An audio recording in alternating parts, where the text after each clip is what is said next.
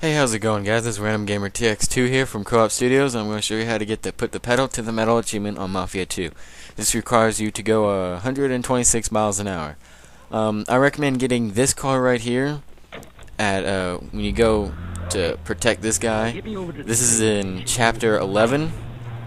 This is the first mission you do. And I recommend you gotta go to the body shop and get it tuned. You gotta get the tuning all the way. It only takes 2.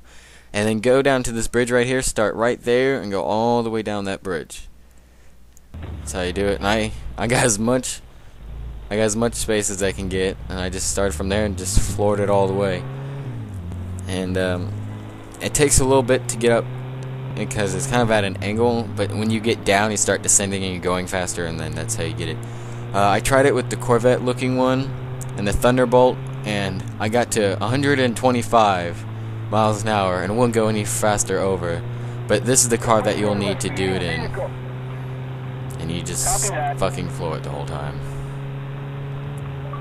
And there you go, 10 gamer score, very easy. And then I just fucked myself up. If you guys want to see more Mafia 2 achievement videos, subscribe over to Co-op Studios. If you got any questions, comments, or suggestions, please post them, and thanks for watching.